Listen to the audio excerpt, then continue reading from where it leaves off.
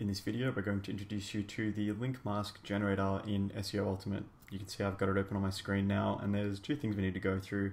One is generating and using aliases, and the other is the settings. So the settings are really super simple, so we'll just get that out of the way now. There's only two. The first is the alias directory. So what you can see over here is when you create an alias URL, it'll start with go. So it'll be whatever your domain is, /go/ whatever you choose to set in there. If you'd like something other than go, then you can just go to settings and modify that there. You can also choose to put a no follow on the masked link so that search engines don't follow those through.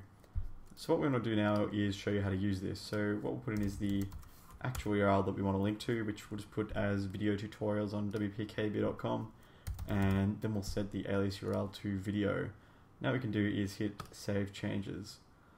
And that's been saved. So what we want to do now is jump over into the blog post of our choosing, which we'll just use YouTube test.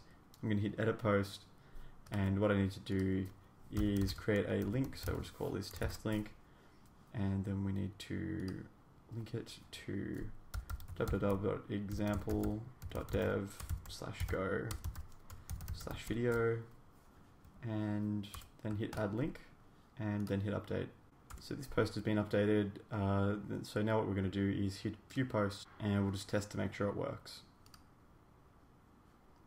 And there you go. So just as we set it up in the link mask generator, it's gone through to the correct page. It's very easy to do, and a common use case for link mask generators is when people are using affiliate programs. Often an affiliate link will have a lot of information in that link that might not look too good if users are trying to have a look at the actual link itself.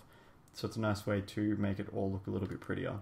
But that's how you can use this link mask generator to create nice links for ones that may not otherwise look so great.